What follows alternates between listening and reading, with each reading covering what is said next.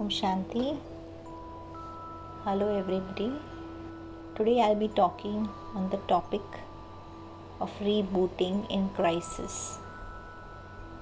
A friend of mine completed reading 32 books in 50 days of COVID-19 and he shared his experience. It has been a lot of coloring, lot of flavor, lot of taste, lot of spicy. I will never be the same again. And yes, these days it can be inconvenient for many of us. The pandemic has led to nearly a shutdown of social and economic activity in almost all corners of the world. We are all very familiar with the term reboot when it comes to the computers. When a program or software is locked up, you need to reboot it, restart it. The COVID-19 mission is all about rebooting. Once reboot done, there will be more capability, more speed, more performance. God has a new software, new ways, new ideas, new levels for life and for the world. God wants us to be more productive. Reboot means a new software is come. Yesterday's software will not work anymore.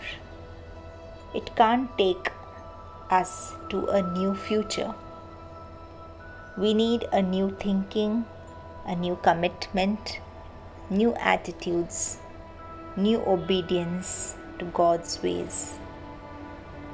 The supreme manufacturer, God, is making improvement in the dynamics of the world, the functioning and operation of the world.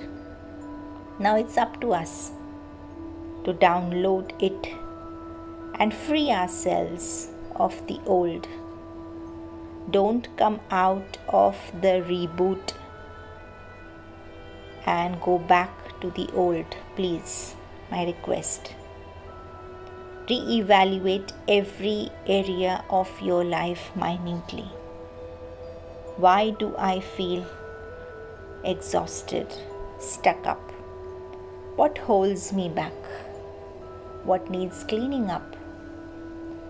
Don't let addiction or mediocrity set you down. God is giving you this rebooting Himself. It's a blessing in disguise. What you think is a setback is setting us up for a change. God is forcing us, pushing us to change. God has some way to prosper us to new levels. He is doing something bigger for us. Don't miss, please don't miss the new things that God has in store for us. Rebooting is a gift to yourself. It connects you with your spirit, with your wisdom and joy that lives in you. It grounds you to your own truth. It is a personal antivirus program for you to free you of whatever distracts you or disorients you and keeps you from being your own best self, your own highest self. So reboot your soul. Take time to listen to your personal calling, to your inner guidance, the life that soul holds for us, the life that is waiting for us.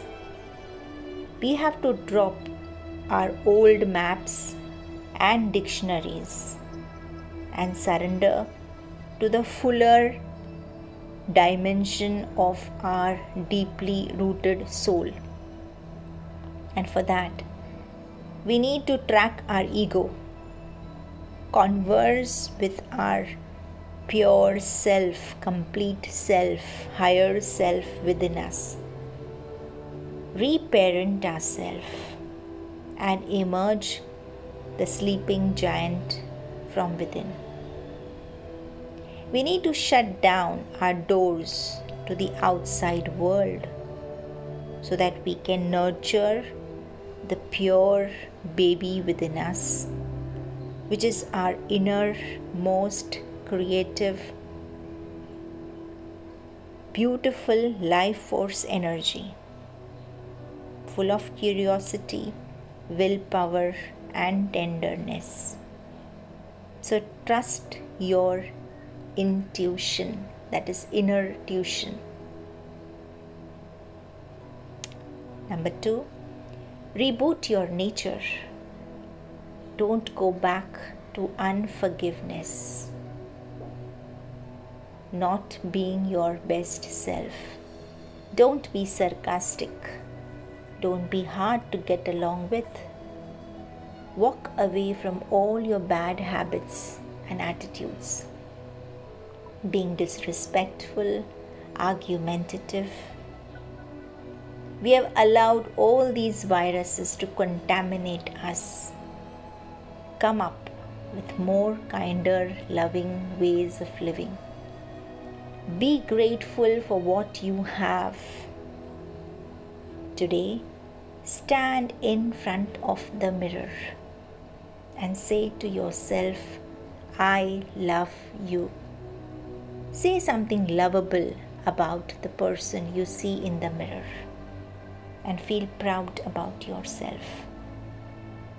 Number 3, reboot your body. If you have been eating any unhealthy foods, it's now time to reboot your diet.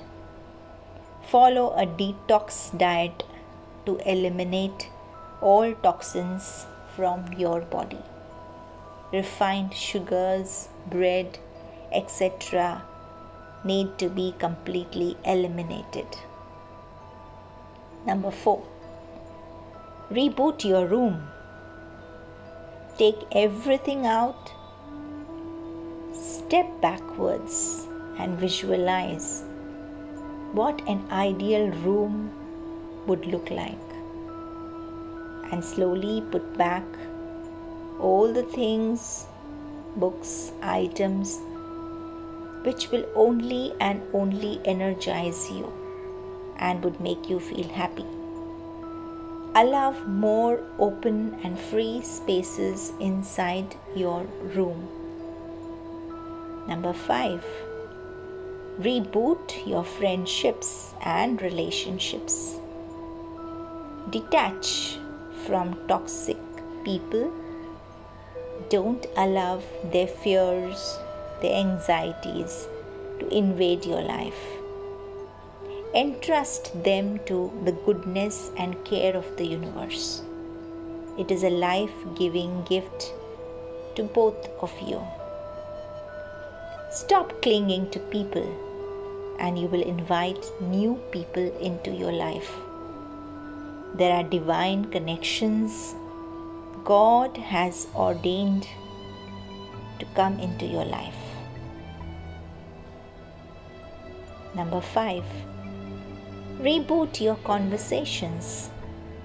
Instead of old conversations creating hurts and pain to each other, make a choice to create a new one which welcomes positive energy.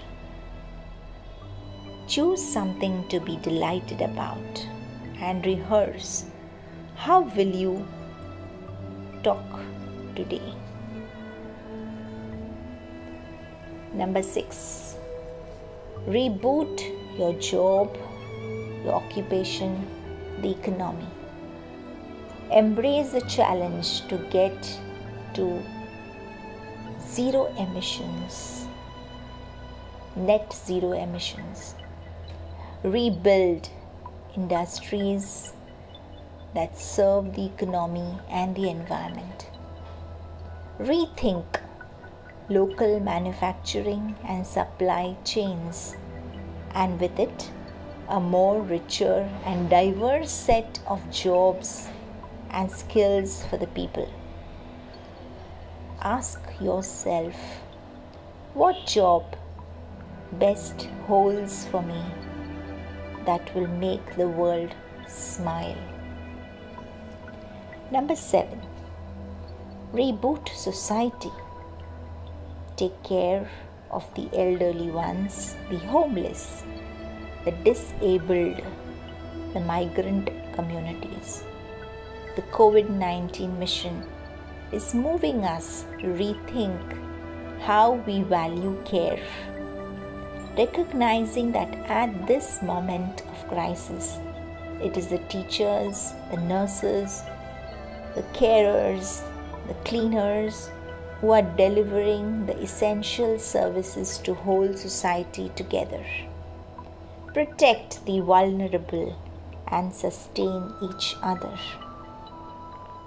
Ask yourself, what act of care and compassion will I participate in today? A final word on rebooting.